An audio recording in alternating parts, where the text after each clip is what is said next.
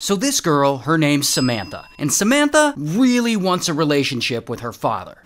See, she grew up without a dad. He had abandoned her and her mom when she was born. But then she grows up, and she eventually turns 17. And she finally talks her mom into introducing her to her biological dad. This guy, Travis. So Samantha and Travis meet and they really hit it off. And not only that, it turns out Travis has another daughter who's around Samantha's age. So now Samantha has this really cool half-sister, who we'll just call half-sister. So Samantha is super happy and she starts spending a lot of time with them, and she and her dad grow really close. In fact, I don't think a father and daughter could be any closer than these two are.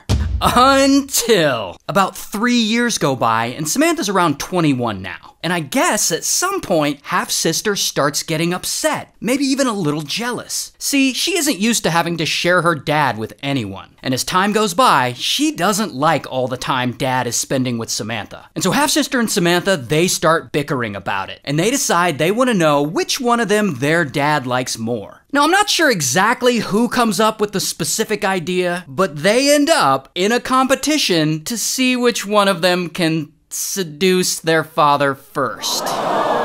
So then, boom, the competition starts, and we are off to the races. And I guess Samantha cozies up to Travis, and as they grow closer and closer, they start flirting a little. And soon, disgustingly, Samantha wins the bet, because they smash. Congratulations? So yes, Samantha and Travis smash, and I guess half-sister is disappointed because she didn't win?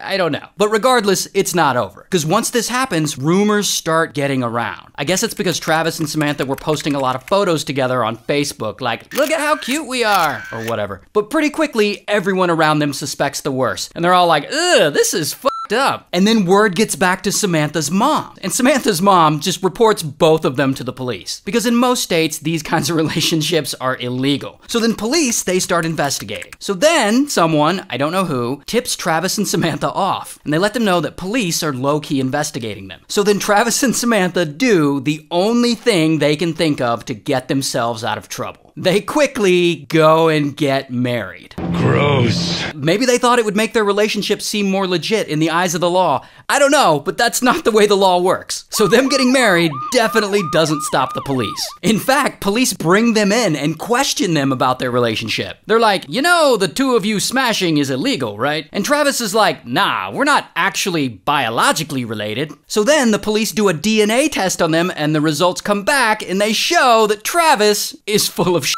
He is, in fact, Samantha's biological father. So they arrest Travis and Samantha, and they're charged with incest. Here's his mugshot, here's hers, and Travis is sentenced to 2 years in prison, while Samantha is sentenced to 9 months probation, and both of them are legally banned from contacting one another. And this all happened in Nebraska, so shout out to Nebraska for being gross.